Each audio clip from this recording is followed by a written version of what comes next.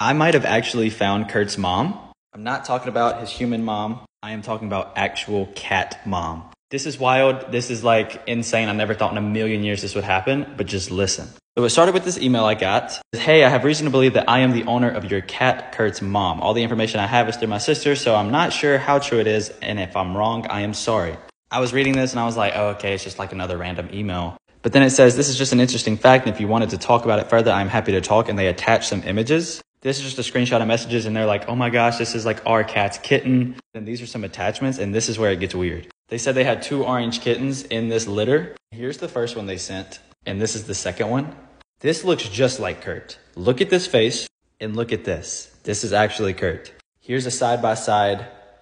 And so at this point, I'm freaked out. I'm like, oh my goodness. So I asked for like location and just like dropped some names of like how this would even make sense that Kurt ended up in my hands. Because if you're